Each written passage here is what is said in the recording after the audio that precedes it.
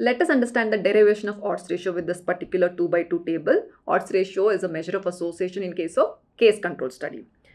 So we have 4 different cells here, A, B, C, D. A is where there is both exposure plus disease. D where there is no exposure as well as disease. And B is exposure is present but there is no disease. And C is there is disease but there is no exposure. So what is the formula for odds ratio? How have we derived the formula for odds ratio? Odds ratio is ratio of 2 odds. Alright, ratio of 2 odds. What odds are we talking about here? Odds that a case was exposed to odds that a control was exposed.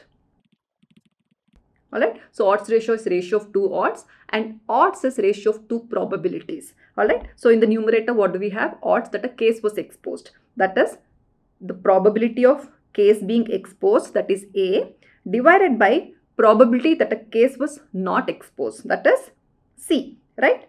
Similarly, we have the denominator, that is odds that a control was exposed. We have B, that is probability that a control was exposed, and probability that a control was not exposed. Alright, so this is how we have derived the formula AD divided by BC.